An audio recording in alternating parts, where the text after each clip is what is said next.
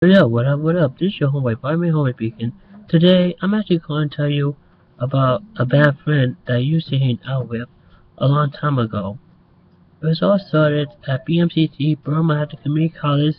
I actually went to admissions office to sign up so I could attend to college. Until I met a guy named Chris Mendez. We actually talked for a little while, and, and at first, in my mind, I just thought that he was a positive guy to hang out with. And then after that we just left our separate ways. Until a few months later Chris Mendez started to act different. I mean, he was very disrespectful, rude, and very negative to me. And he just wanted to say girls are not dangerous. They only date jerks.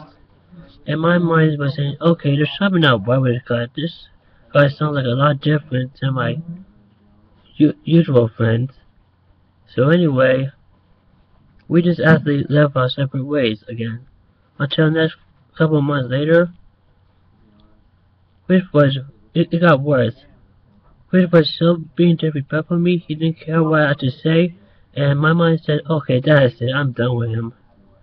So the next couple of months later, I saw Chris Mendez, and he wanted to speak to me, but I did not even want to be bothered talking to him. So I just walk away with disgust, walk away, and broke up my friendship with Mendez.